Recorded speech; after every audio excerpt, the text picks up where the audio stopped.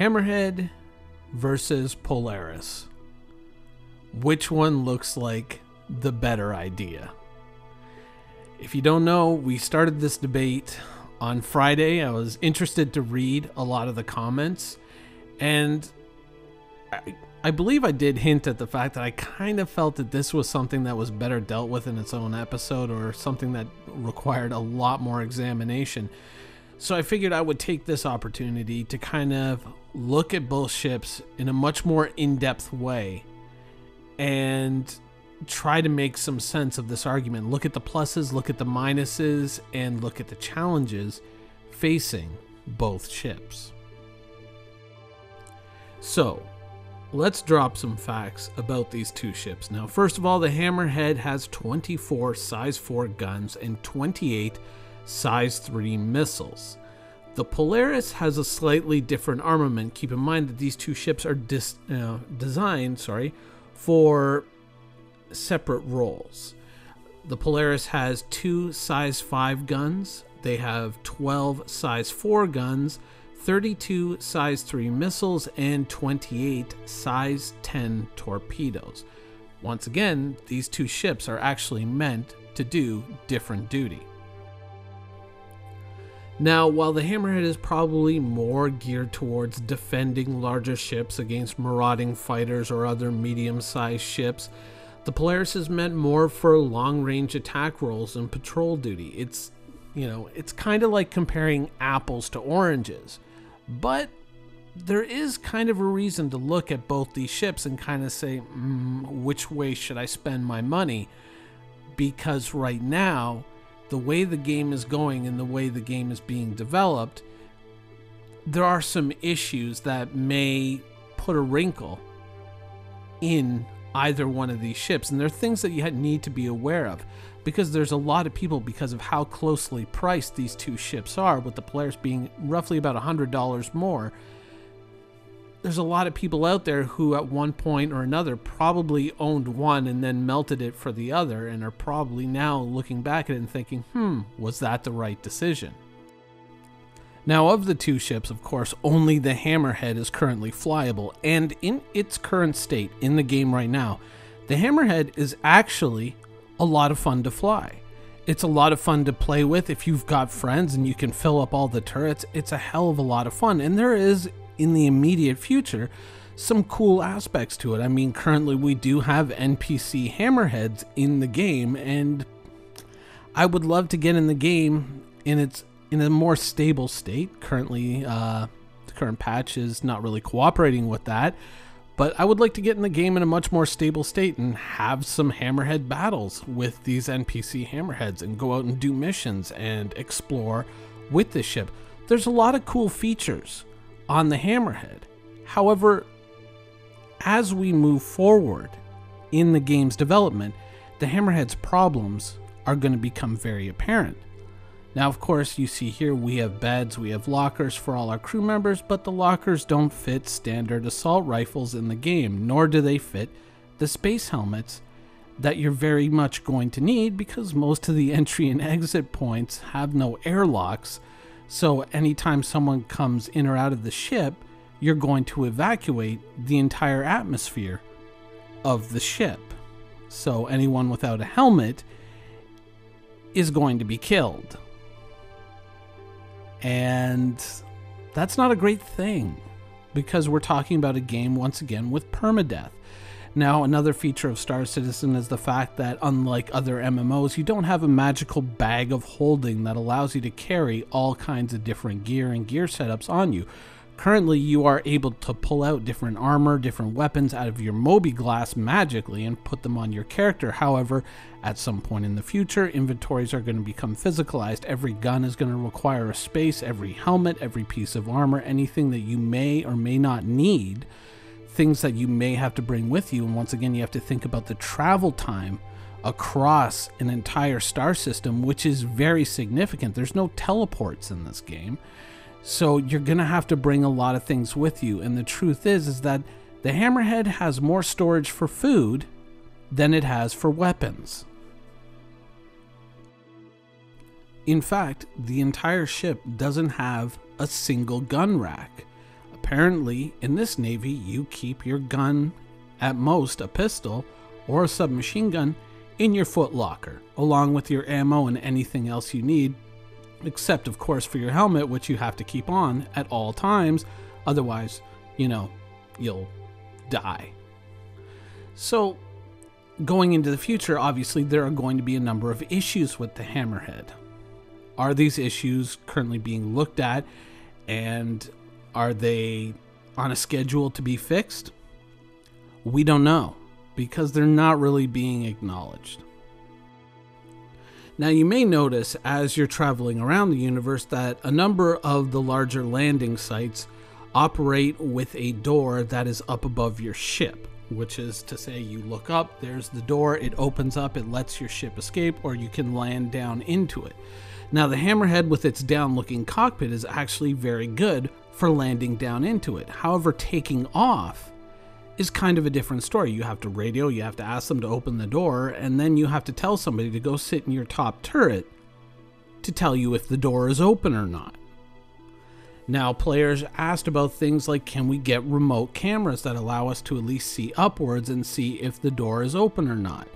And to a certain degree, currently there appears to be some kind of beginning of a remote camera with certain ships, but its functionality appears to be a little bit spotty, so we're going to have to wait and see if that's something that actually manifests itself properly. So that is one feature that may indeed be fixed, or at least be made a little bit easier to use. However, in the heat of combat, not being able to look above you could prove fatal.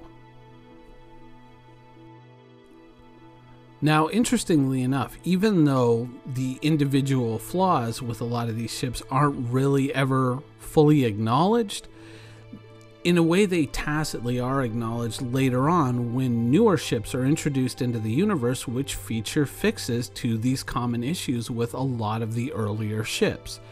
So in a way, it kind of becomes apparent that if the ship that you're currently flying isn't going to get a fix anytime soon, perhaps, unless that ship is scheduled for a rework, it's better to invest in a ship that already fixes most of those issues. Potentially. And let me emphasize and underline the word potentially, because it may sound like, oh my god, this is just, an episode where he's just beating up on the Hammerhead. Not so. The reason why we can kind of hit the Hammerhead is heavily as we can, is because the Hammerhead exists. The Hammerhead has the unique disadvantage of being the first one through the gate, and so it usually ends up being the one that takes the hits. The Idris, the Javelin, even though they are supposedly finished or very close to, just don't exist in the game yet. We don't have them in our hands. We aren't able to explore them, so we aren't able to see what's gone right and what's gone wrong with them. The Hammerhead, unfortunately for it, is the first one through the door, so we do get to see a lot of those issues. So we get to see the ship, warts and all. And so you have to remember that if the Polaris was in the game right now, we may have, a lot more things to talk about on the negative side with the Polaris. But isn't that kind of the upside for the Polaris? Is that it's not here yet, so it gets to benefit from everything that we learn with the Hammerhead. Now, the Polaris, of course, is something of a different animal. Here is one of the original promotional images for the Polaris. It shows the Polaris streaking in at quote-unquote high speed, attacking presumably a Vanduul kingship. I'm guessing it's on a torpedo run, but it has yet to fire its torpedoes. Now, this type of imagery was used a lot while showcasing the Polaris. The idea that the Polaris was quote-unquote blazingly fast. Now, that might all be comparable to other capital ships and not fighters, so I wouldn't expect 1500 meters a second out of this ship, though perhaps a healthy 700 to 800, maybe 900 wouldn't be too far from reality. And even though that may not be as fast as many fighters can fly, you do have to remember that there's this little thing called physics. And, one of the more hilarious comments that you often saw in the early days of the community was, well, if you get in a big ship, then I'm just going to get in my little fighter and I'm just going to circle strafe you to death and you're never going to hit me. But the problem is when both ships are traveling at, 900, 700, maybe even 600 meters a second, the idea of just circle strafing them really doesn't quite pan out. And in fact, technically, it becomes a lot easier for the bigger ship to shoot you down than it is for you to shoot the bigger ship down. So, in a way, that speed advantage that the Polaris supposedly has is something that's really quite attractive about the Polaris. And there's another thing that's actually very attractive about the Polaris as well, especially given recent developments in Star Citizen. The Polaris can carry a fighter. Now, with travel times and certain restrictions on fighters, which are still being worked out, life for a fighter, especially if you want to travel across an entire star system, is not exactly the most inviting right now. However, the Polaris can carry at least one fighter along with it. And even ships that try to follow along, like if you were to try to bring a fighter along to escort your convoy, the problem is that the fighter is going to keep overheating its quantum drive and it's going to be traveling slower in quantum, so that fighter really isn't going to make all that, effective of an escort unless you can carry that fighter in quantum with you, which the Polaris can actually do.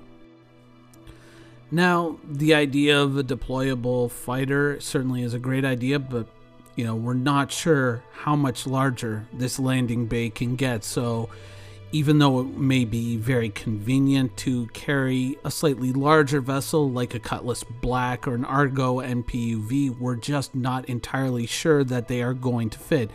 Reasonably, possibly the Argo MPUV, but we just don't know. So it may prove to be something that only makes the Polaris even better, even if you don't want to carry a fighter, just to bring along a small ship like that in case you want to go and do a quick FPS mission down on the surface of a planet, but you don't want to bring your whole Corvette all the way down to the surface. You can send that away mission in a little mini shuttle, which certainly would be very interesting.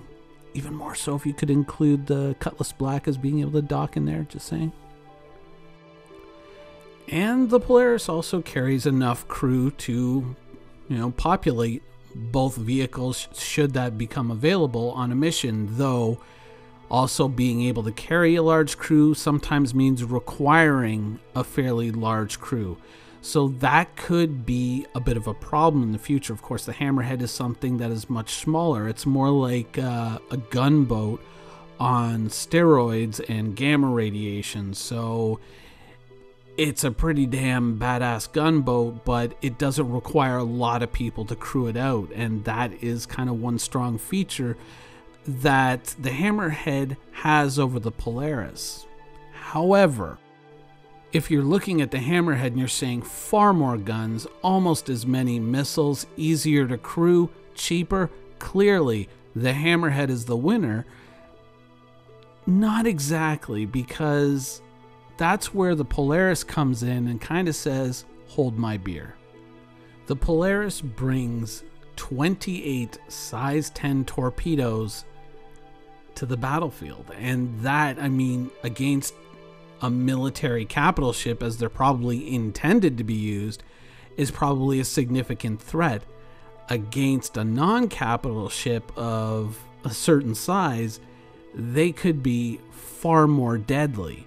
So ships in that medium range that the Hammerhead may struggle with to a certain extent, the Polaris certainly brings one hell of a big punch to the battlefield. But there is one other critical advantage that the Polaris currently has.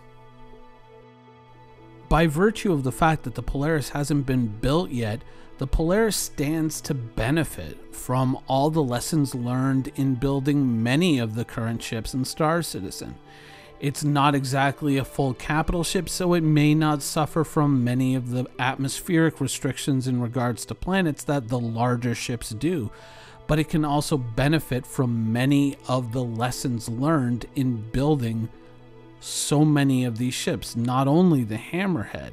So, in a weird way, the longer it takes to build the Polaris, the longer it takes to get the Polaris started and off the ground, the more the Polaris benefits over time. And if you own a Polaris, you technically have a Hammerhead until your Polaris comes out, so you kind of get the best of both worlds.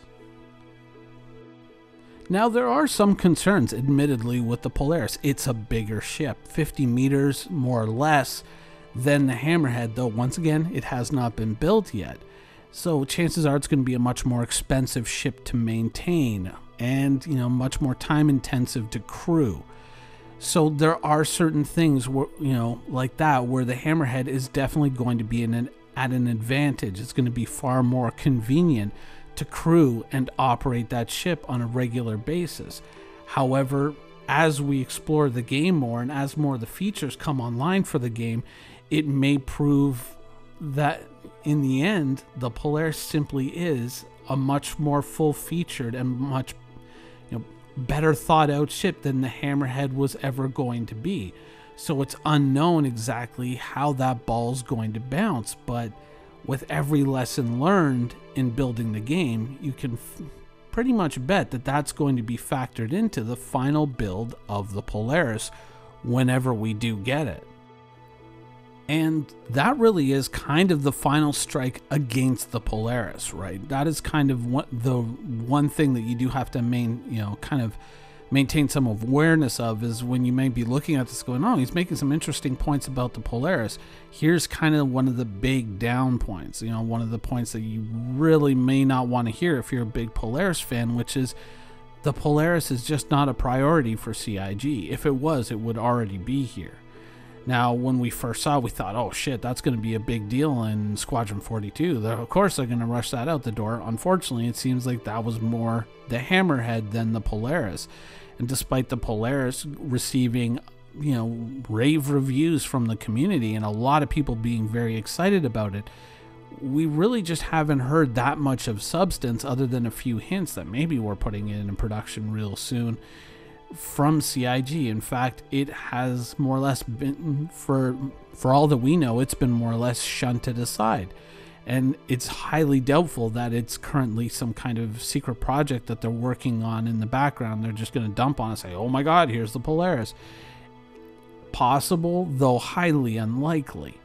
So if you own a Polaris, yeah, you know what, you do get a Hammerhead as a loaner, but you may be flying that Hammerhead for an awfully long time.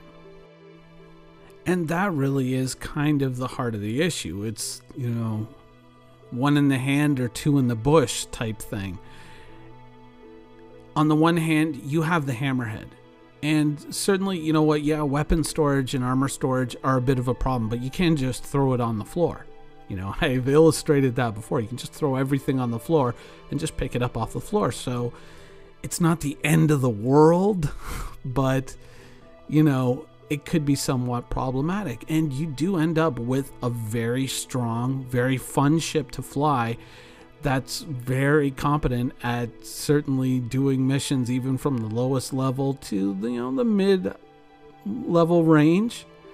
Certainly not missions if the Vanduul capital ship invades the system. You're not like, let's take on that king ship, but it's certainly going to be a very formidable opponent, and there are some inconveniences with it, but is it going to be a livable ship? That's what you're going to have to kind of figure out.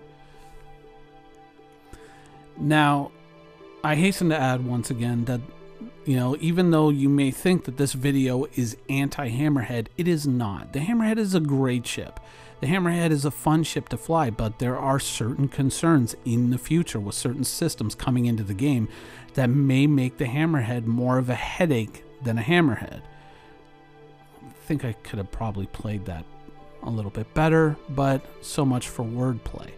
Anyways, there are a lot of things that just no one really knew well, except for me, when the ship was being built, that were going to become a problem. There were a number of probably corners cut in the production of the ship, or there were resources focused on wasteful projects like the kitchen that should have been focused elsewhere.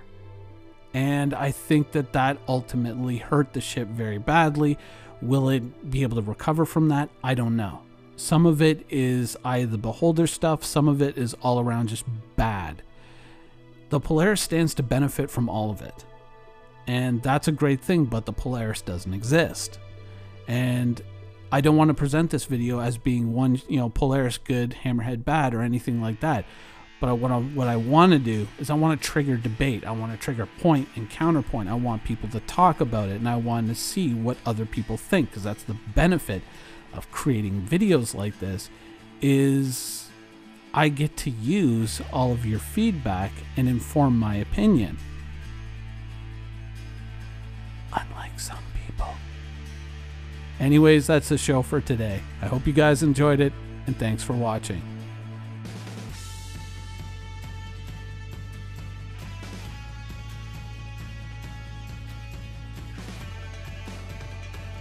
Thank you for watching. So if you want to keep up with the latest and greatest in Star Citizen and Squadron 42's development, please follow us on our social media channels.